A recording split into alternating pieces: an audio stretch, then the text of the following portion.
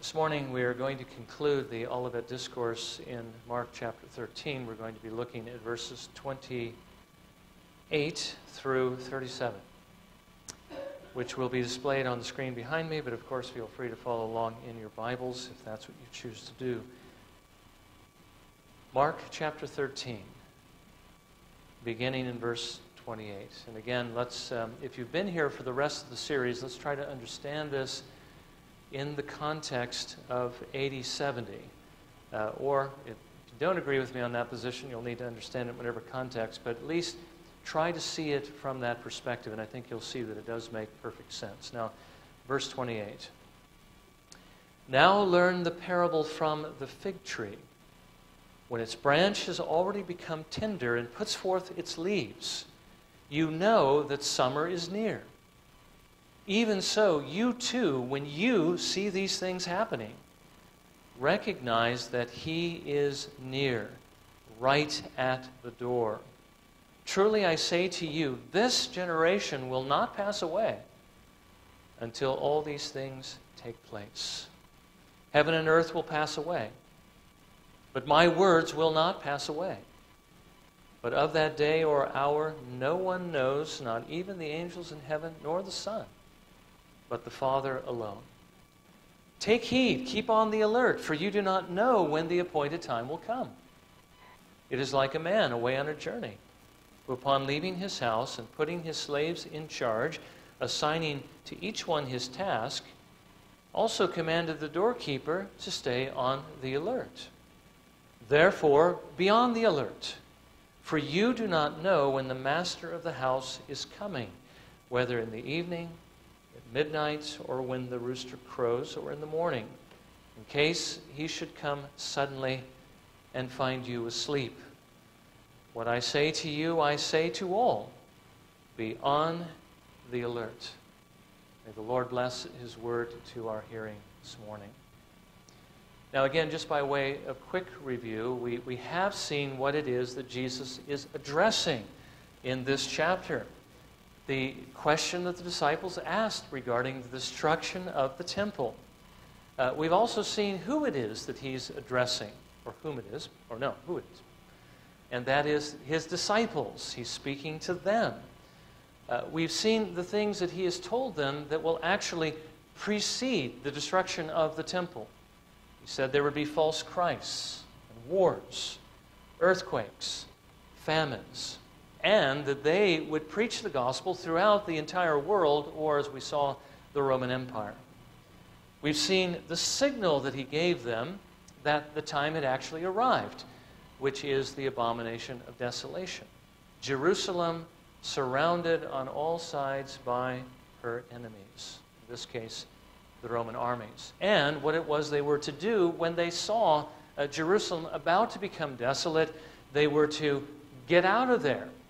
They were to run to the mountains, get out of Judea because of the judgment that was falling on Jerusalem.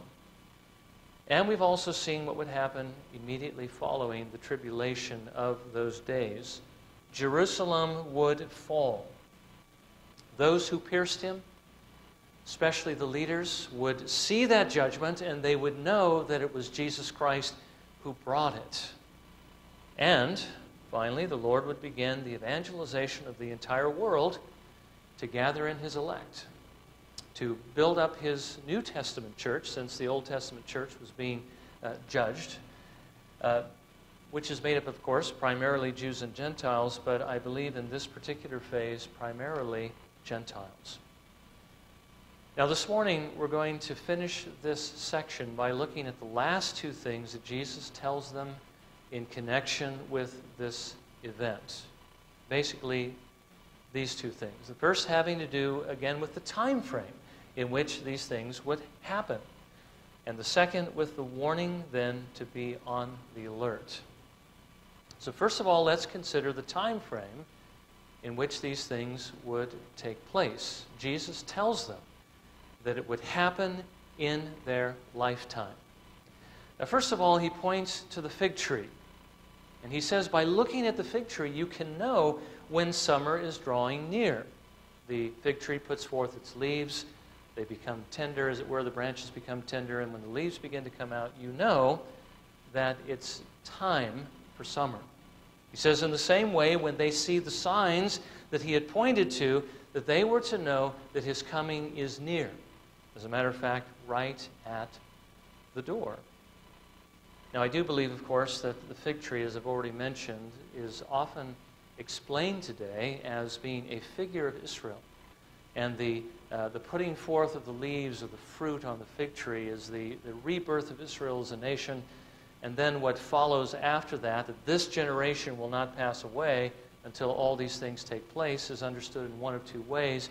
Either this race of people or the generation that sees this rebirth of Israel will not pass away until all these things take place. But I want you to understand, Jesus is using the image of the fig tree just as an image of a fig tree. He says, when you see this happening, you know that summer is near. This is a natural occurrence. This is the way God has made things.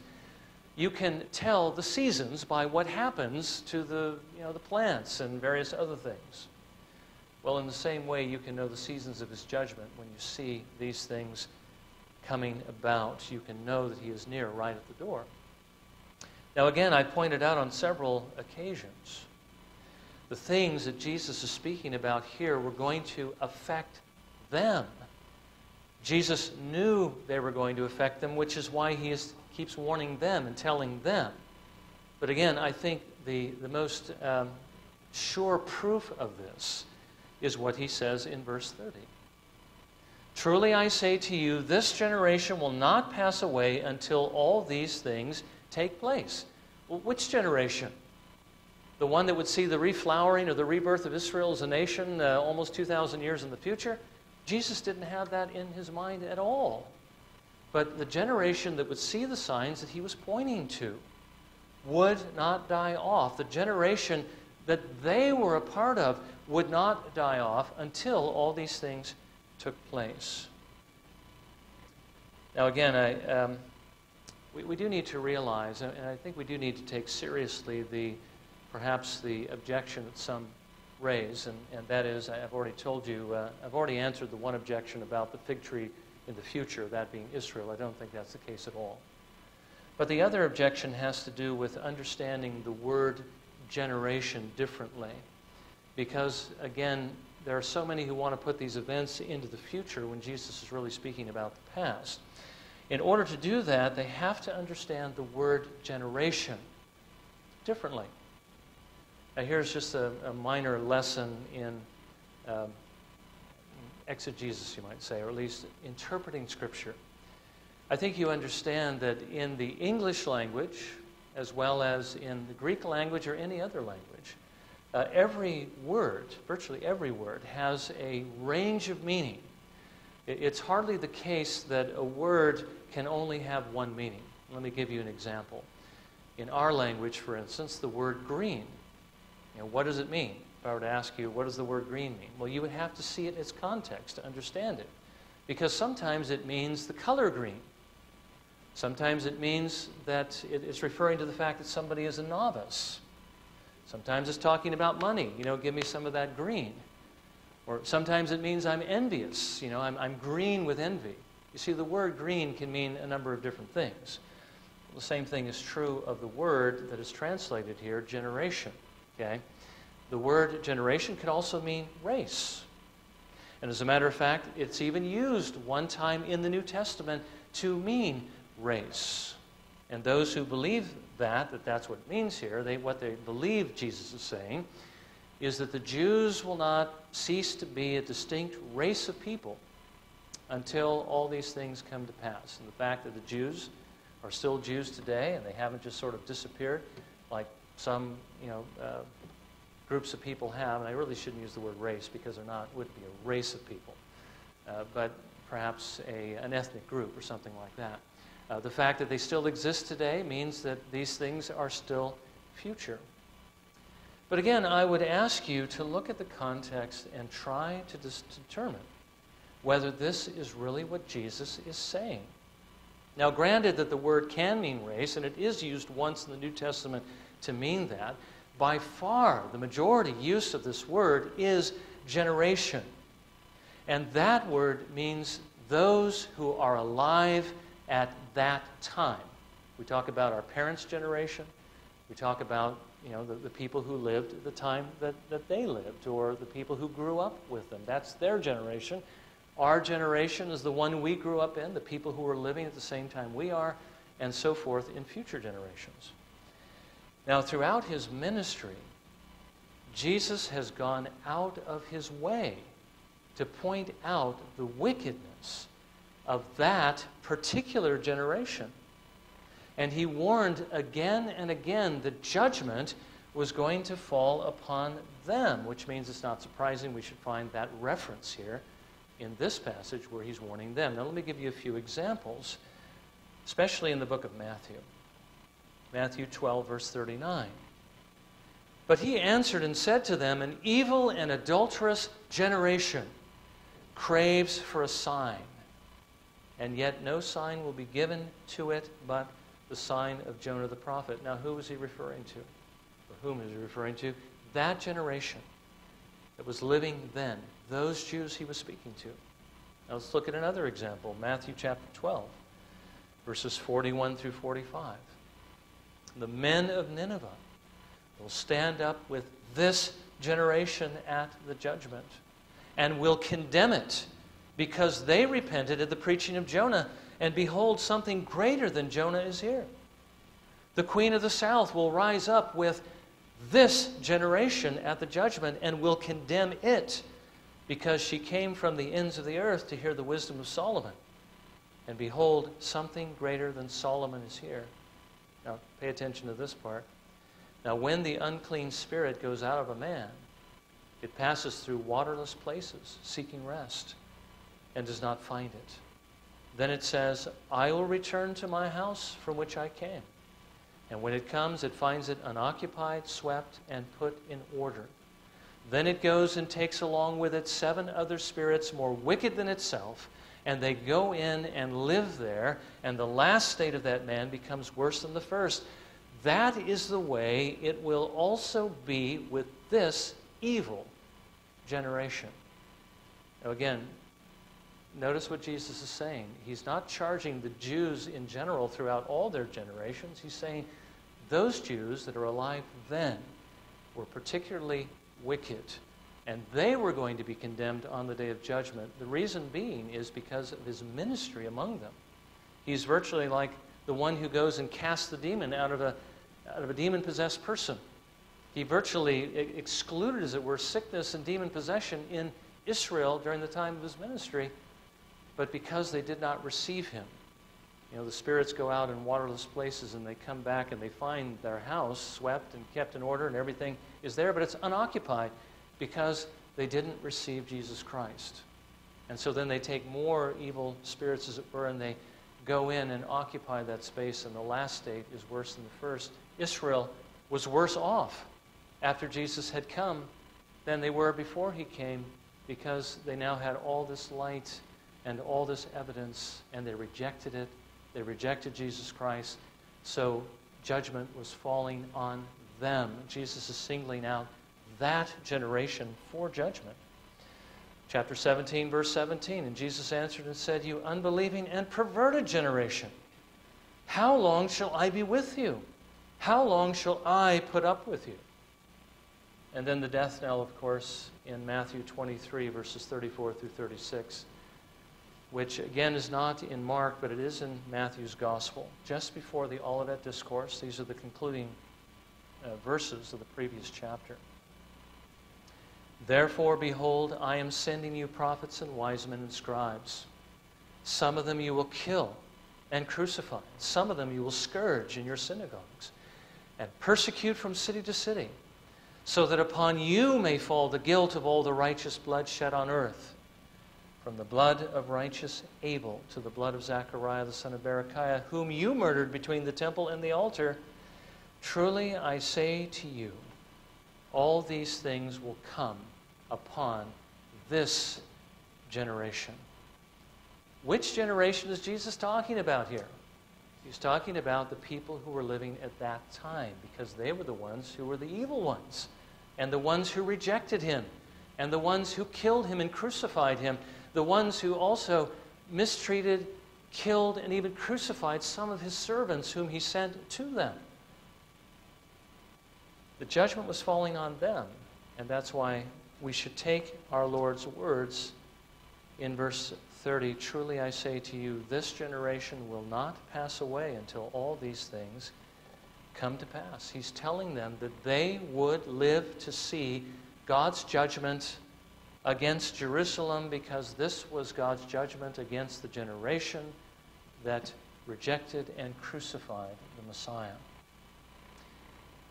Now, how certain could they be that these things were actually going to happen? That the words of Jesus were going to take place? That this was going to happen in their lifetime? Jesus tells them in no uncertain words, with absolute certainty, that this was going to come to pass. Verse 31. Heaven and earth will pass away, but my words will not pass away. Basically, Jesus says it would be easier for the creation to cease to exist than for the words that I have just spoken to fall to the ground. This is going to happen. Now that's where we move into the next section. Since these things were actually going to take place in their lifetime, but they didn't know exactly when they were going to take place, Jesus tells them that they need to be ready at all times for it. Now, when were these things going to take place? Jesus had told them what to look for. He gave them the signs and the seasons. But he did not tell them the exact time of this event, the exact day and year and so forth. Now, why didn't Jesus tell them? Well, it's because Jesus didn't know. Look at verse 32. But of that day or hour no one knows, not even the angels in heaven, nor the Son, but the Father alone. Now, why is it that Jesus didn't know this?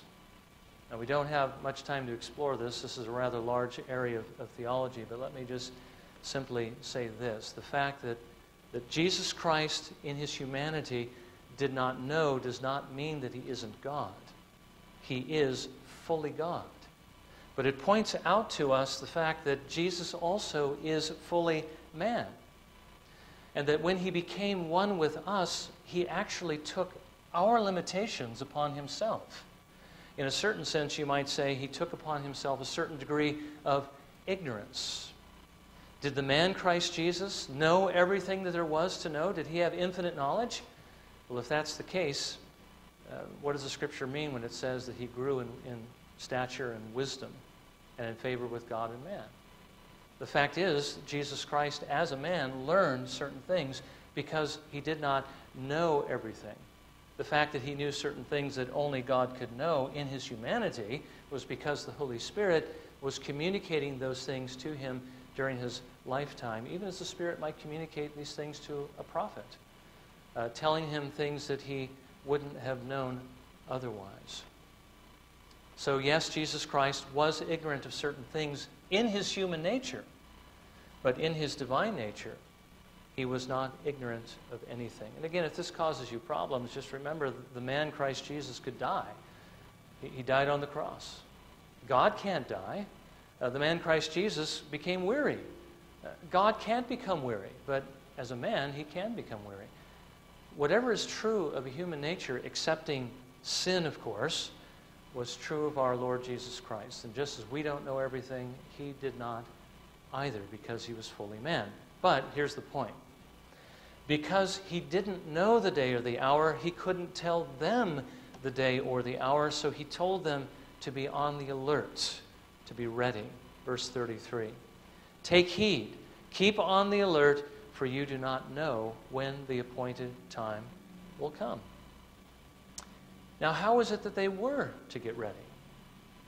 By working and by waiting, or keeping watch. Again, verses 34 through 37.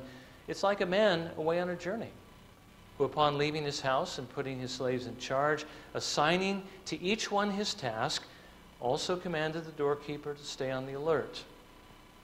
Therefore, be on the alert, for you do not know when the master of the house is coming, whether in the evening, at midnight, or when the rooster crows in the morning, in case he should come suddenly and find you asleep. What I say to you, I say to all, be on the alert. Now, they were supposed to be about the particular task that Jesus Christ had given to them. Before AD 70 was to come, they were tasked with evangelizing the Roman Empire. They were supposed to go to the Jew first to tell them about the fulfillment of the promises to the Jews, and when the Jews rejected it, to turn to the Gentiles. But all the while, when they see, of course, the signs beginning to come, they were to be on the alert for these things, because those things would signal that his coming is near. Now, it was last Lord's Day evening we were looking at an interesting point of understanding the Bible. We were talking about the imminent return of our Lord Jesus Christ, the belief that he could come at any time at all. Even from the time he ascended into heaven, he could have come back right away, and they needed to be ready for it. But I want you to notice here that Jesus was actually telling his disciples that his coming was not imminent yet, that he gave them a task to do. As a matter of fact, Acts chapter 1, you are to be my witnesses, beginning in Jerusalem, and then Judea, and then Samaria, and then to the uttermost parts of the earth.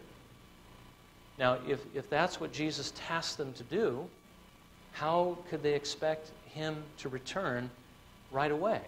His coming couldn't have been imminent in that sense, okay? It wasn't imminent. It wasn't right about to happen. It wasn't at the door until they saw the signs that Jesus was pointing to. When you see these things happening, verse 29, recognize that he is near, right at the door. So in other words, again, the imminent return of Jesus Christ, the fact that he could have come at any time, can't be true even then. It couldn't have been true until they saw the signs coming to pass that Jesus had warned them about. That was the signal. The judgment was near.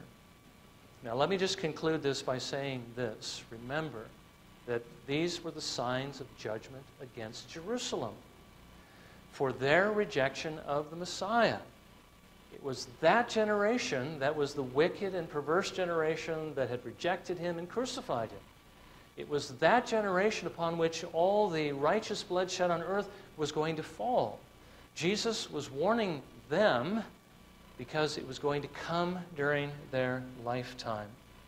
And we've already seen that everything took place exactly as Jesus said it was going to come about. So that event is past, already done.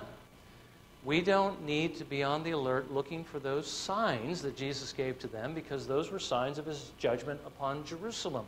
We don't need to be on the alert as they needed to be on the alert once they saw the signs, because again, those signs are not for us, they were for them.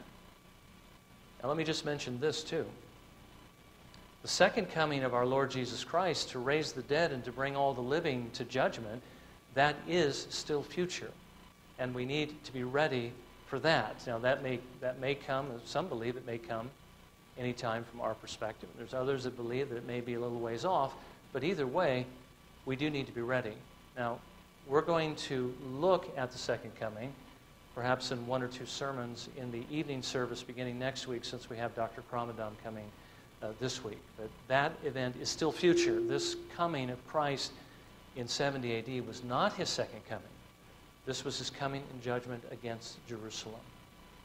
So in closing, let me remind you of this, that there is a second coming. There is a judgment, as we saw in Matthew chapter 25. And we need to be ready for it. The only time in which we have to get ready for it is this lifetime. The number of years that we have in this world, that's it. The Bible reminds us again and again that this life is very short. James 4:14, you are just a vapor that appears for a little while and then vanishes away. Have you ever seen how the steam comes out of a kettle when you're heating it, how the vapor comes out, but it's there just for a brief moment, it's gone? That's what James says. Your life and my life are like a brief vapor.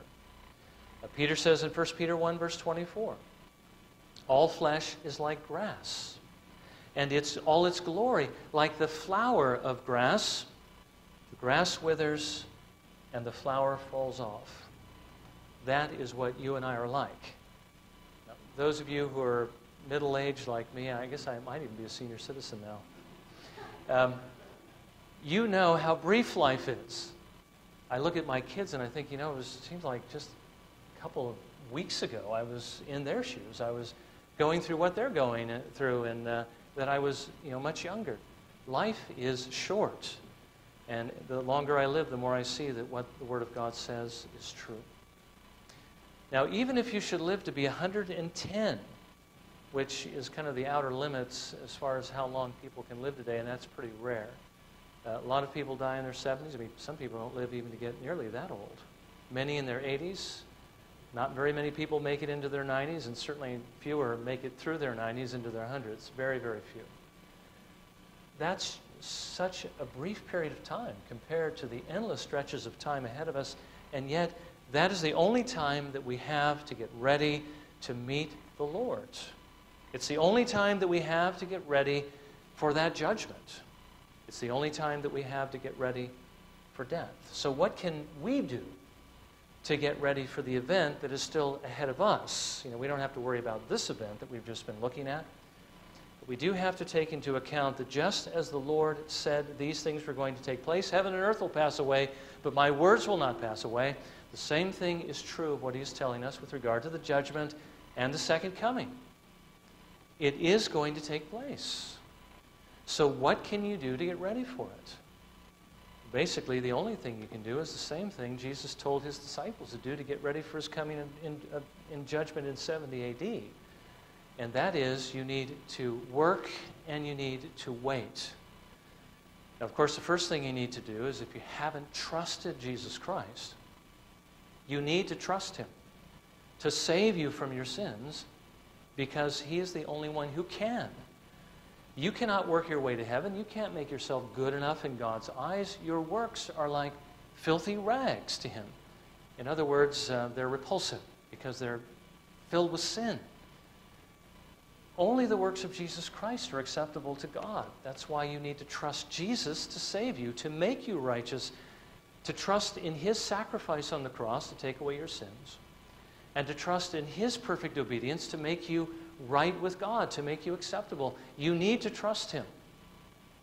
But having trusted him, you do need to turn from your sins. That is the evidence that you are saved by the Lord, that he's granted you his grace.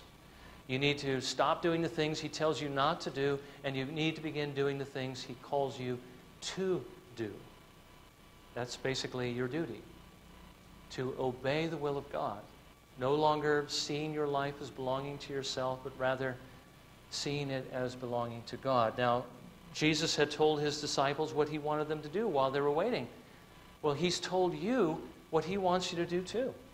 And he's told you at least how to do what you do for his glory in his word.